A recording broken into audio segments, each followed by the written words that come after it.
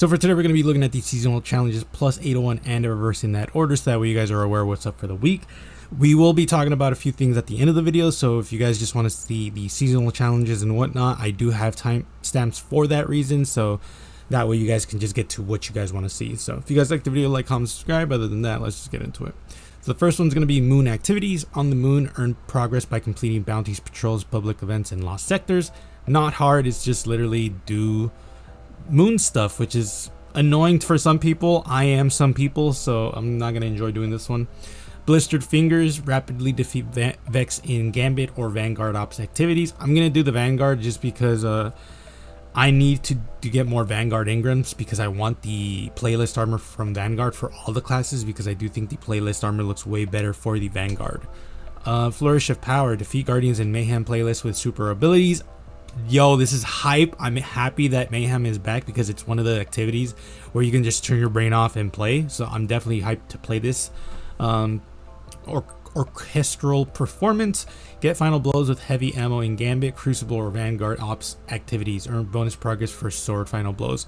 So the easiest thing is gonna just use Vanguard Ops with a sword. That's gonna be the easiest thing, just because not only are you gonna spawn in with some heavy, but you're also gonna get heavy throughout the mission, compared to Gambit, where you'll get heavy boxes, but it's usually not enough, in my opinion. Maybe actually, now that we have a secondary sword, that probably just doesn't even matter. So if you really wanted to make this fast, you could probably use a secondary sword and a heavy sword. And then Crucible, I mean, unless you're using a special sword, a heavy would just be kind of useless there. And then calibrate long range weapons, pulse rifles, bows, and trace rifles. Bonus progress granted for defeating Guardians. The defeating Guardians is nice, but honestly, you can just do this anywhere. The thing that I would probably recommend, if you really just want to complete that really fast, is you can do it with the moon, if you are going to do that. But if you don't want to do that, go to the Cosmodrome and then just go here.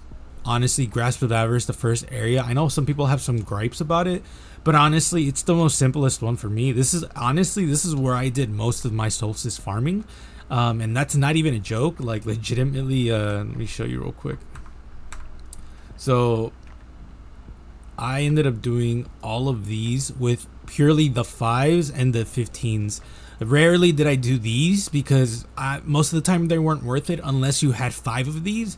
Like if you had deepened the dungeon for like all of them, then it's worth it, because you're completing all of those and you're getting 50 for all of them. And at that point it is worth it. But if you're doing it like 1 or 2, I definitely don't think it's worth it. You definitely just do these, because they're way faster, especially if you get a rhythm going on, and especially if you're using certain abilities and classes and whatnot. So I will probably explain this further in depth in a video that I'm going to do later, because I'll explain later. This is what I wanted to talk about, but I'll talk about that later. Let's look at Ada-1 real quick. So Ada-1, we're going to be looking at Envious Touch. So yeah, damn, it actually looks really cool with this armor, or specifically the boots. We have Kairos Gold.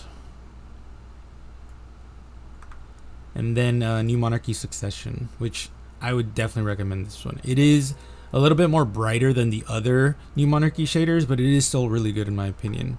And then for the armor sets, they're all right here. I'll definitely show you all of them. Let me go to collections real quick while you guys are looking at that. So off the bat, Hunters, I think the helmet and the arms and the chest piece are probably the best pieces. Boots I'm not a fan of, and the cloak I'm definitely not a fan of either. For the Titans, I really like the boots. The boots, I have like a Mongolian set that I have, or like more Eastern Asian. Either way, it looks Mongolian themed, which is why I went with like a Mongolian theme for that one.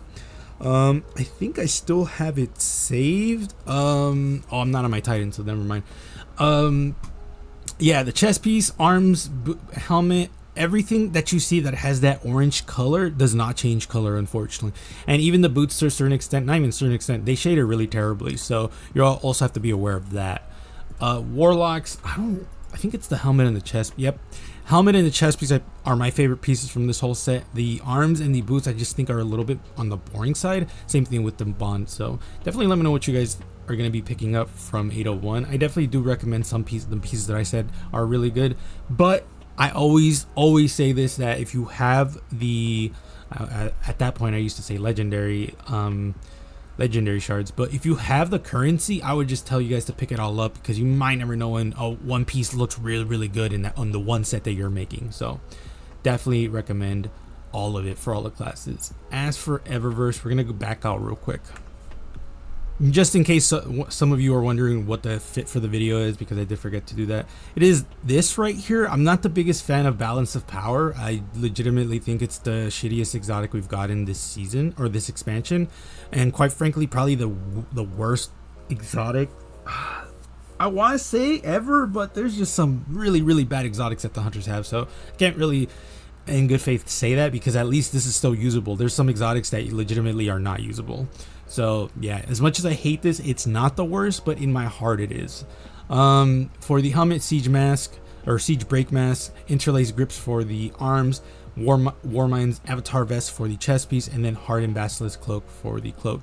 Unfortunately, I am using 3 pieces that are unobtainable, specifically the siege break, interlaced, and hardened basilisk pieces. These are from season pass events, or season passes I should say. So they are unobtainable, but that doesn't mean like you can't switch them out for other things. Specifically like the arms, you can definitely switch out for, let me see, where are you? Did I? Yeah, this one. For the helmet, legitimately you can even use the one we just looked at, but if you don't want to use that, then anything like mechanical is gonna look really cool with it. Thankfully this happened today, so that's cool, but this is also what I'm going to be talking about in the video.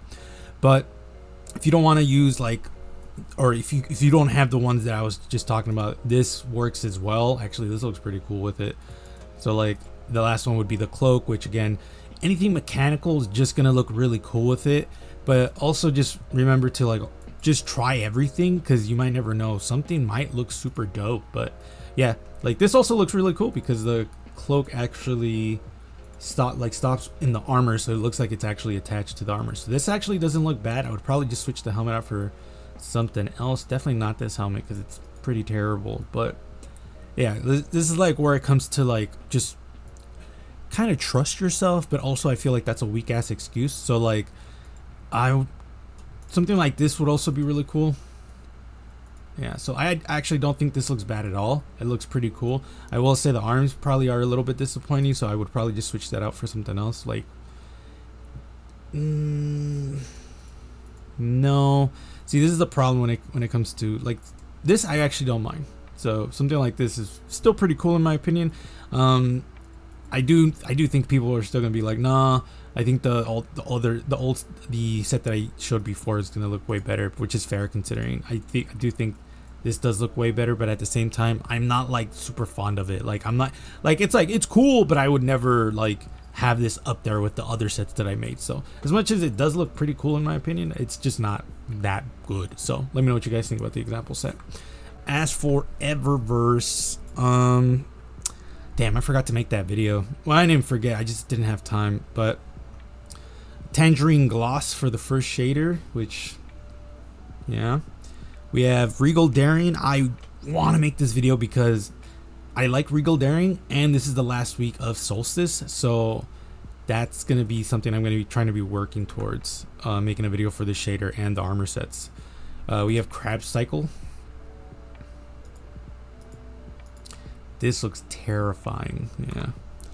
We have Guardian Pride. And then for the stuff at the bottom, we have unfortunate Raging Lepus for this exotic. I forget what it's called. I'm gonna get mad. Yeah, Jade Rabbit, which looks pretty cool. It doesn't change color, obviously. This is an exotic weapon. Those don't ever change color because how are they gonna sell us shader changes? Surfer's Friend. We have Sunny Day Shell. Ramen Shop Rambler. I am tempted to pick this up just because it does look really cool. Solar Reverence. Lovely Look. And then for the transmat effects, we have Baroque Entrance. We have Cabal Shieldbreaker. And Beach Ball effects. For the shaders, Golden Age Wine. I'm not the biggest fan of this shader. Usually. We have Bruised Blush, which, yeah. Oiled Algae, or Algae, whatever. And then last but not least, Tangerine Gloss. Again. So that's pretty much it for the weekly stuff. If you guys like the video, again, like, comment, subscribe. It really does help because a huge portion of people are actually not subscribed. So yeah, pretty big bummer, but if you can do me a favor, like, comment, sub, that really does help and motivates me to make more content for you guys, and also helps me to see what kind of content you guys like. But that is pretty much it. For the later portion of this video, we're going to talk about a few things. So first and foremost, thankfully, Bungie fixed a problem, and I think I showcased it a little bit, but the armor sets for Solstice are fixed, so we can get the non-glow with the glow, which is a big dub. And I definitely think Bungie did a good thing with this, because man, let me tell you, I was super disappointed with the fact that this, like, when I first got the glow, it just completely turned everything off, because again, I was hoping that they didn't do that, but I should have tested it out first, because if I had, I would have had this armor review out way earlier. Unfortunately, I don't know what happened. I don't know. I'm not gonna talk about it because I don't know anything, so I'm not gonna speak ignorance or anything like that. So thankfully they fixed it. Unfortunately, they only fixed it for the Titans and Hunters. Not Warlocks. I don't know what it is, but it's still a problem. I'll actually show you, but it's really annoying, because I was hoping they would fix it before Solstice was ended. Unfortunately, I don't know when they're gonna fix it. They said they're gonna fix it in a future update, which that could mean literally almost anything at this point. So yeah, if you're wondering if they did fix it, they technically did. It's just that the Warlocks one, a bug happened, so I'm hoping they fix it earlier rather than later, because I do recommend you guys to pick up the armor. Even though it has 2 glows for some weird reason, the armor is still so fucking cool. And I'm not even kidding, like, I legitimately do think the armor does look really cool, because aside from the helmet, every other piece is fire. So I do think Bungie will be fixing this hopefully before the event ends, but if not, they did say they're going to fix it in a future update, whatever that means. So what I'm going to be doing is I'm just going to be reviewing all the armor with the shader on, so that way Warlocks don't feel like I'm gypping them, because I want to be fair to everyone. So I'm going to review it with the glow, and then the armor videos, I'm going to do it without the glows, and the Warlocks, I will postpone that armor until it's fixed, so that way you guys can get it. Or I was thinking about just doing it with the glow, but that kind of bothers me because I don't like the glow. Like, this is too much glow for me. So I'm thinking of just doing the first option, where I withhold the class specific video for the Warlocks until it's done, and then I'll get started on doing that video, because I would much rather show you the sets that I made that I feel confident about, because if I do it with just the white glow, then it's going to be annoying, because I'm going to do it as if there was no glow. So it's going to just look really weird. Like, specifically for the chest piece, I would do something like, for example, this is what I ended up doing, right? Ignore that I'm using, or actually just do this,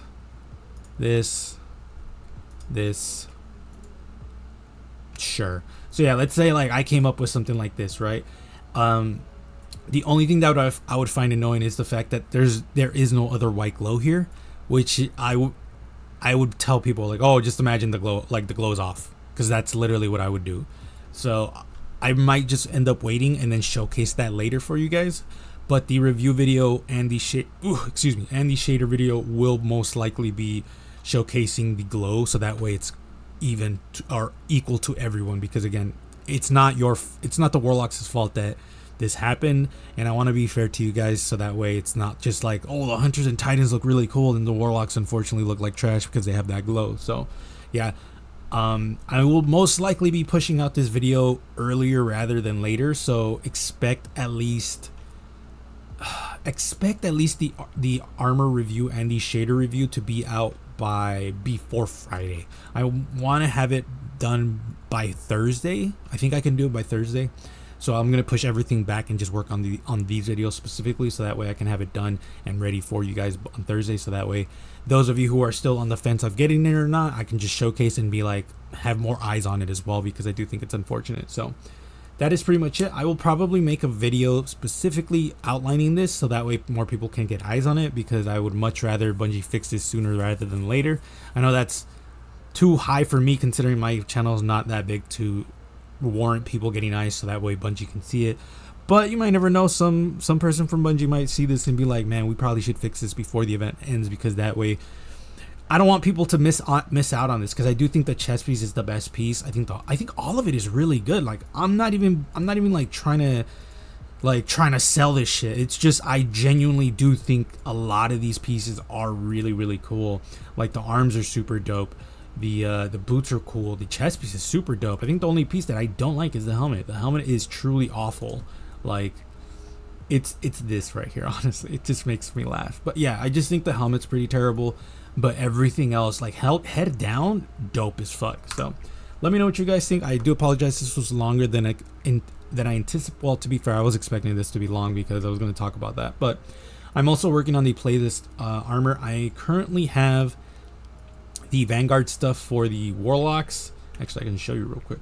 The Hunters already got the PvP set, and then the Titans are going for the Gambit set. But to be honest, I think I'm just going to showcase the Vanguard stuff, because the Vanguard stuff is way better. It doesn't have any of the annoying insignias that the or decals, I should say, that the Gambit ones and the Crucible ones have. Like legitimately, look at this.